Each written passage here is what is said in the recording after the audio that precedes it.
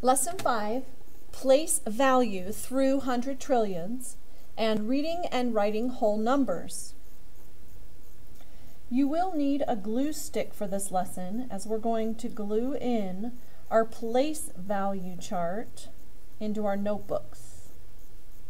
Whoops, I said it and then I started writing chart. But the title is actually place value through hundred trillions.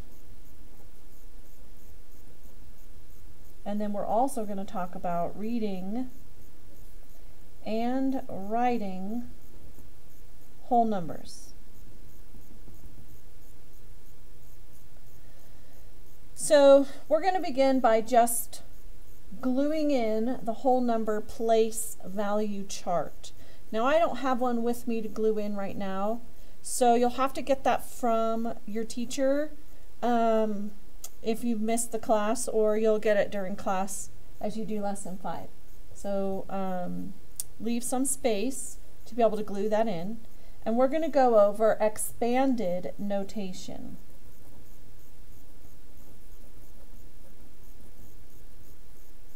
Expanded notation, for a hint on this, you want to name the place values.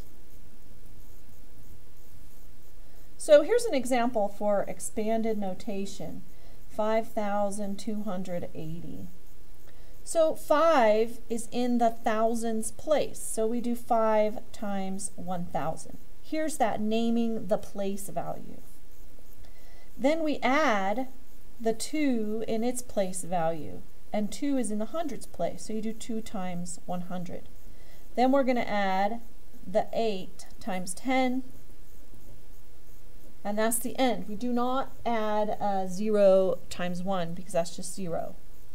Here's another example for expanded notation, 67,432.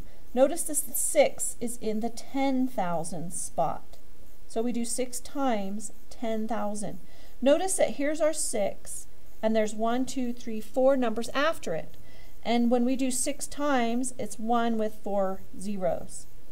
Then we do 7 times 1 with 3 zeros, and then we do 4 times, parentheses comes before the 4, 4 times 1 with 2 zeros, plus, and then we do in parentheses 3 times 10, plus 2 times 1. 2 is in the ones place, so that's why you do 2 times 1. When writing numbers, so if we want to write our numbers, first thing you have to know is to put commas after the words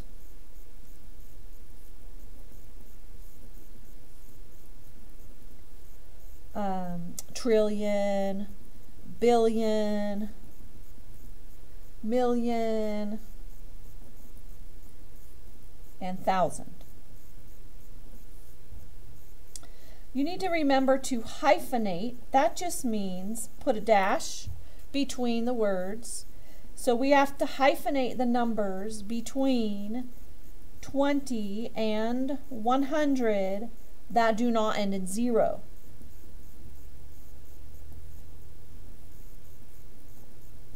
So for instance, 22, that number does not end in 0. So when you write the number 22, you have to put a hyphen in between it. 22 does not end in a 0, so to write it, it would be 20 hyphen 2.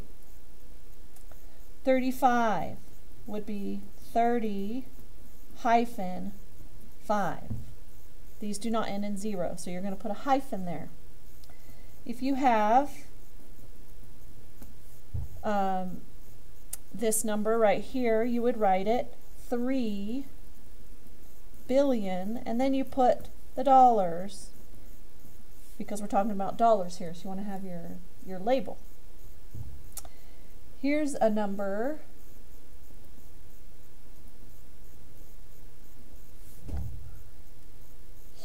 and you just need to notice where the commas are. Notice the comma after million and thousand. So this is 36,427,580.